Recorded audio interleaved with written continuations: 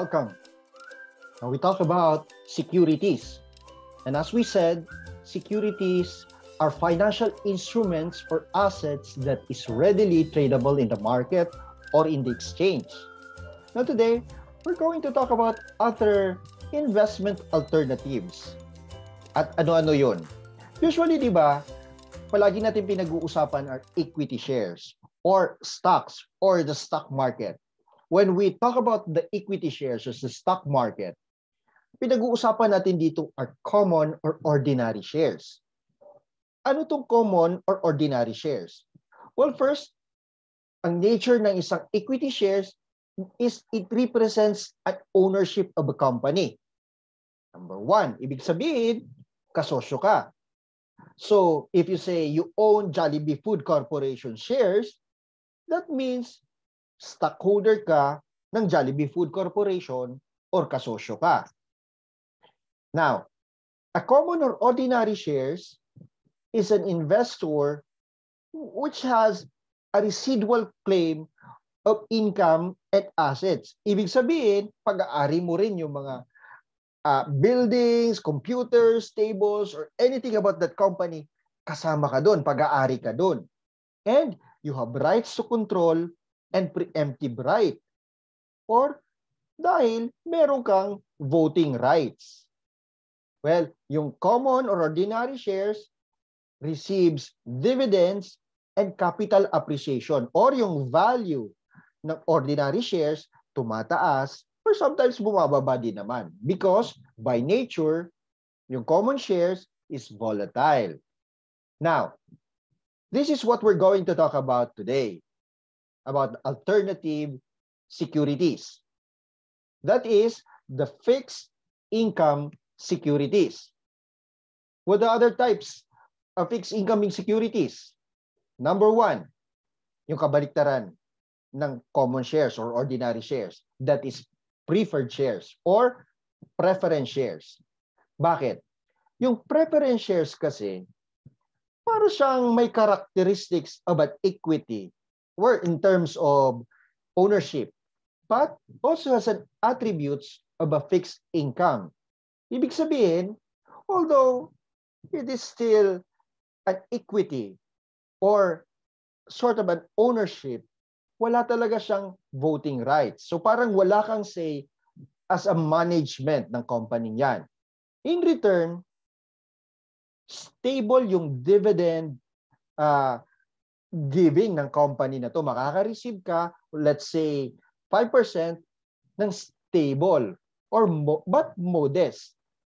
Also, yung presyo niya or value niya or market price is not moving or is not very volatile or sometimes very, very stable nga. This is also traded in the market which gives liquidity. But, compared to common shares, medyo mas mababa yung binibigay na dividend nito. Yung common shares naman, well, hindi pinapromise like preference shares which is the dividend is promised sa common shares. When the company is doing so well, it gives good dividends. Now, other types of fixed income securities are debentures and bonds. Ito naman, these are long-term debt instrument or the company offers bonds or debentures and in return, yung mga investors or the bondholders, para kang lenders. Or as you invest, you lend money to the corporations. And as a bondholder, you receive a pre-established number of interest payments at either fixed or variable rate until maturity. Ito naman, the risk and return are lower than the common shares but higher than the bank fixed deposits.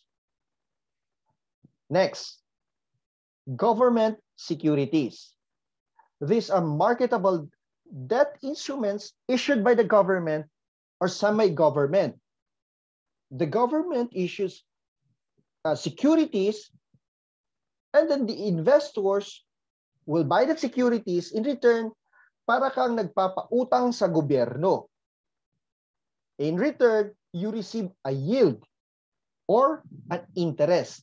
What kind of interest? That is what we call risk-free interest rate. Well, in the following chapters, we will talk about risk-free interest rate. Next, there are other types of government securities. Number one, treasury bills, treasury notes, and treasury bonds. Treasury bills are short-term treasuries.